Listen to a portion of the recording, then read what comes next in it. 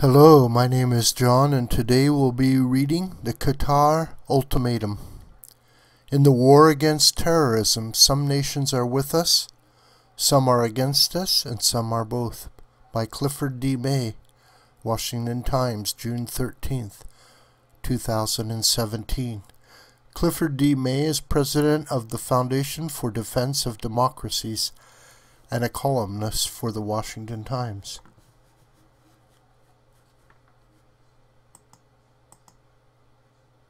In the aftermath of the terrorist atrocities of September 11, 2001, President George W. Bush drew a line in the sand. Every nation and every region now has a decision to make, he announced. Either you are with us or you are with the terrorists. Since then, disappointingly, if not surprisingly, more than a few nations have straddled that line, providing support to America and America's enemies alike. Is that because they sympathize with the goals of the terrorists, or because they're afraid of the terrorists? Or is there some other explanation? It is not clear. What is? No nation has hedged its bets more egregiously than Qatar. Occupying a peninsula smaller than Connecticut, jutting from eastern Arabia, Qatar's 313,000 citizens are the wealthiest people in the world, thanks to abundant natural gas reserves. Some 2.3 million foreigners, including Indians, Nepalese, Bangladeshi, and Filipinos, do the work Qataris don't want to do. What makes Qatar America's leading frenemy? On the one hand, the ruling Thani family hosts the largest U.S. air base in the Middle East.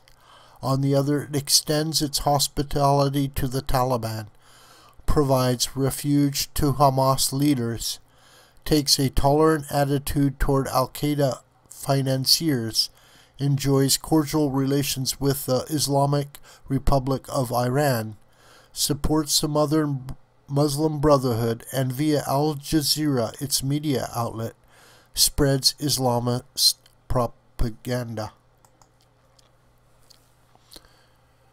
Donald Trump tweets, "During my recent trip to the Middle East, I stated that there can no longer be funding of radical ideology. Leaders pointed to Qatar. Look." Recently, Qatar has doubled down on this double dealing. In April, according to sources cited by the Financial Times, Qatar paid as much as $1 billion to Iran and Al-Qaeda, ostensibly to secure the release of members of the royal family and their companions who were kidnapped while hunting in Iraq.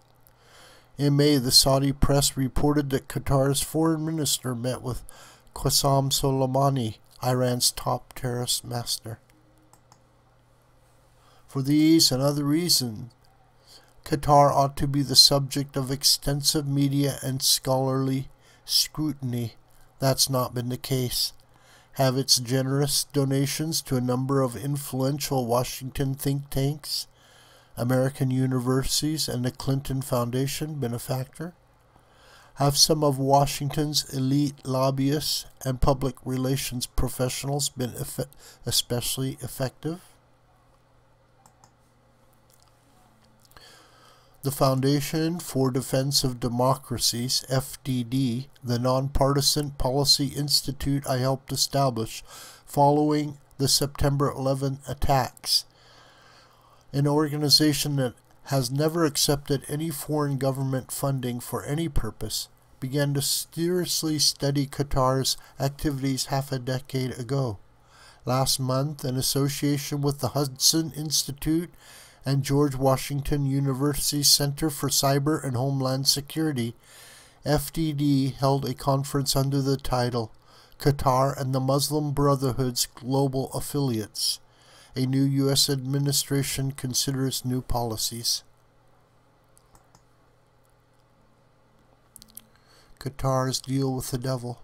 Doha's negotiations with Iran have proved to be a bitter display of utter humiliation and kowtowing to Qasem Soleimani and the Iranian sectarian agenda he represents.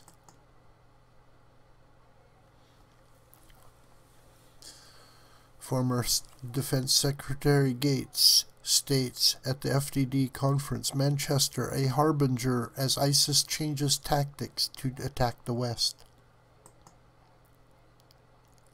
Keynote speaker Robert Gates, who served under 8 U.S. presidents, notably as Secretary of Defense and Director of Central Intelligence, candidly discussed the regime's support for nefarious actors and pointedly noted that the military base in Qatar is not irreplaceable.